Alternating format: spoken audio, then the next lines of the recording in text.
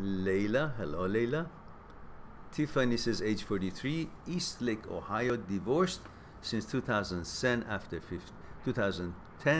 15 years of marriage. What is your opinion on meeting someone online? I've just purchased an eHarmony account. Oh, I see.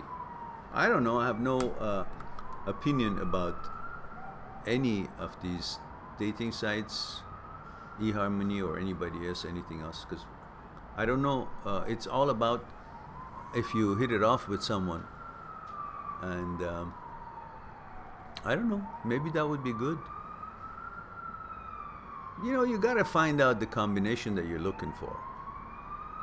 Combination of the physical fitness and suitability and the consciousness. Remember though, there's more chance that you can make a longer lasting relationship with someone that you know on consciousness level than you are just giving more of a points to their physical appearance.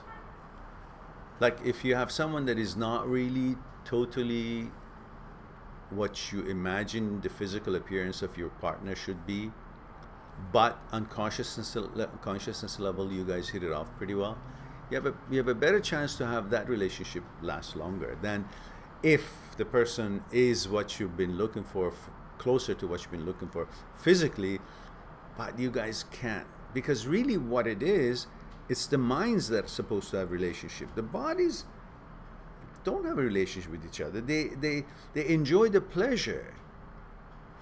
But once that pleasure is satisfied, the bigger pleasure is where you find security in your connection and interaction between the two consciousnesses. If that doesn't take place, doesn't matter how good looking each one of you are, you won't, because the connection is not where the physical is. Partly it is, but not all of it.